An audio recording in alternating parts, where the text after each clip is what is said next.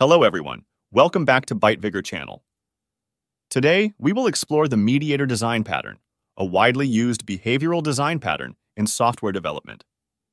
This pattern helps reduce the complexity of communication between objects and promotes decoupling. Imagine you are a class teacher who needs to communicate with each student to understand their learning progress and issues. Directly communicating with each student can be time-consuming and complicated. So, you assign a class monitor to collect information from each student and relay it to you. The class monitor acts as a mediator, simplifying communication between you and the students. In simple terms, the mediator pattern introduces a third-party object, called the mediator, to control the interaction between two or more objects, called colleagues.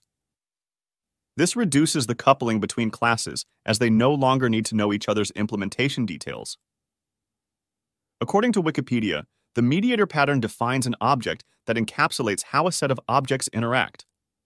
This pattern is considered a behavioral pattern because it can change the program's running behavior.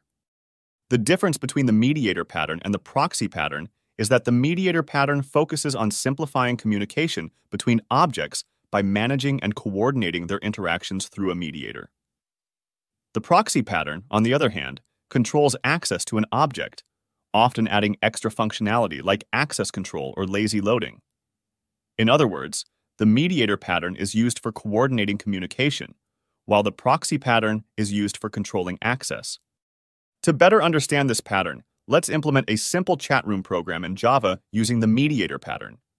First, we define an abstract mediator interface, chat mediator, that includes methods for sending messages and adding users.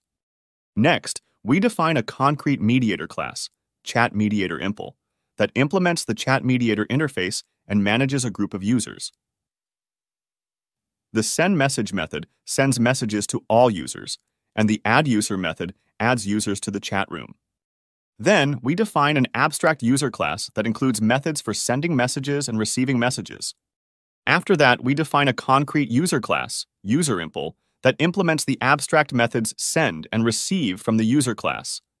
Finally, let's look at the client code. In this example, we first create an instance of chat mediator impl, then create several users and add them to the chat room. Whenever a user sends a message, other users receive it. In the code, chat mediator impl manages the users and handles message transmission.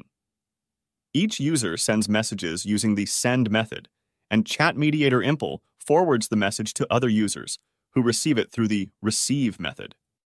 As you can see, the mediator pattern simplifies communication between objects by introducing a mediator. Objects no longer reference each other directly, but communicate through the mediator. This significantly reduces coupling between objects, making the system easier to maintain and extend. So, when should you use the mediator pattern? When you want to reduce complex dependencies between objects and promote decoupling, you can use the mediator pattern. It simplifies communication and interaction between objects, making the system structure clearer and more maintainable. Finally, let's summarize today's lesson. The Mediator Design Pattern introduces a mediator object to reduce complex communication and dependencies between objects, making the system easier to maintain and extend. In actual development, the mediator pattern can help us build more flexible and loosely coupled systems, improving code maintainability.